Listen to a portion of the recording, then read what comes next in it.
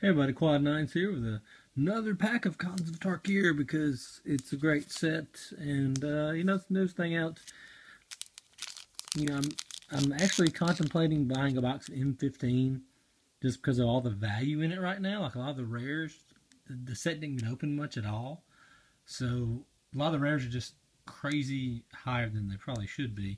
Even some of the uncommons like Stoke the Flames are pulling quite a lot. But anyway, this a little bit more fun to open right now, so I'll consider getting some more M15 a little bit down the road. But right now we're going to open up some more cons. Got to do a couple pre-release events on Magic Online, a lot of fun. Opened up some pretty valuable cards, sold them to do more events. Kept a couple that I thought I might use for Constructed, but definitely a fun format. I died to this card more than once. So yeah, these tap lands that gain you life are pretty important and limited.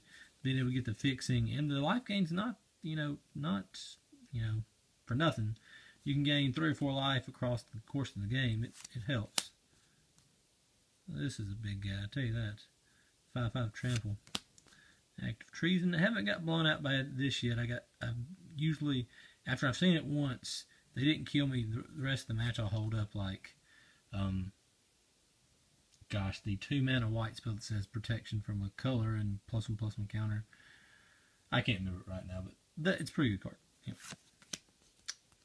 Okay, first uncommon is Timely Horde Mate. It's actually really good getting to bring back something, a 2-drop or less, for free, and a 3/2 for 4 is not bad.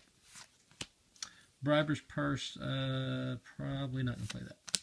Jeskai Elder, haven't opened this, but I would probably play it if I was ever any blue color at all. Just, the 1/2 for 2 isn't great, but being able to have prowess and the draw, discard, the looting effect, really strong. In the rare, hey, first one of these.